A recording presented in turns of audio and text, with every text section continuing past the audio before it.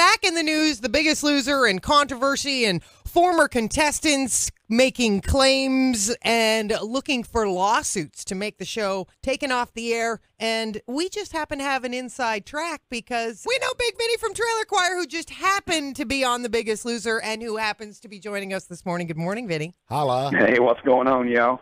I just must say, you're looking good. Thank you. Getting bigger, stronger, and probably the leanest I've been ever in my life. You know, it's amazing to me to see some of these allegations. And, you know, at the end of the day, regardless of what you were offered or what you were told you can do, it's up to you to make a decision. Just for the record, completely false. I was never offered anything on the show. I was one of Bob and Dovet's favorite contestants. If they were going to push anything to anybody that they wanted to win, it would have been me. These people, what they're doing is they went and made a decision to try and cheat and win the show, and they're trying to say that the show pushed them to do that because they show us like, you got to try and win. And that's just false. I mean, Bob was phenomenal to me. Dovet was phenomenal to me. And honestly, the entire crew treated me great. I still talk to them. I mean, I talked to Bob 2 days ago. You know, I talked to Dovet a couple weeks ago. You know, I still talk to these people all the time. Some of the allegations that are being said, a police officer from season 2, her name is Suzanne, you were saying illegal weight loss drugs. They were told to starve themselves, eat baking soda to retain water weight. No, and that's completely ridiculous. Say that was the early seasons of the show, so maybe it was a little different than what I went through. But you sign a contract from the very beginning that says you're not allowed to do any of this stuff. And if you're caught doing any of this stuff, you will be put off the show. So if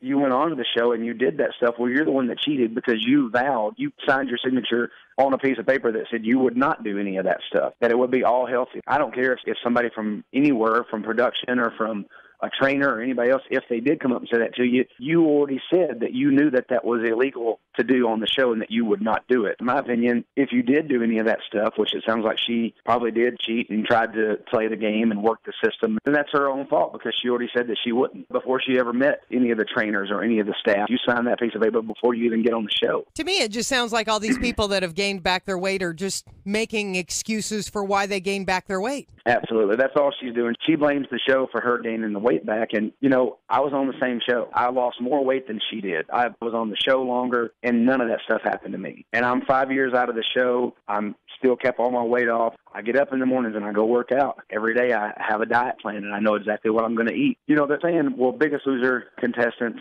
gain their weight back because their metabolism is all jacked up. Anybody that goes out and loses 200 pounds, I mean, of course your metabolism is going to drop. You're not carrying around an extra person on your back. You would have to be stronger. You would absolutely use more calories and you would have a higher metabolic rate. So it's ridiculous to say that it's just on Biggest Loser. It's anybody that loses that kind of weight is going to have a lower metabolism when they had 400 pounds on them. We know that you support the show and that basically the show has changed your life. It has absolutely saved my life. I'll fight for it. You know, I get up at arms when somebody does say something about the show because it meant so much to me and still does mean so much to me. And I'm not saying her journey wasn't different than mine, but I'm saying she's looking for money and she's looking for a lot of extra attention that she don't deserve and she shouldn't be getting. She's getting exactly what she wants. She's going to get another 2.5 minutes of some kind of fame and then she'll go away. And, you know, she comes up with a lawsuit, she will get completely stricken and she will lose badly.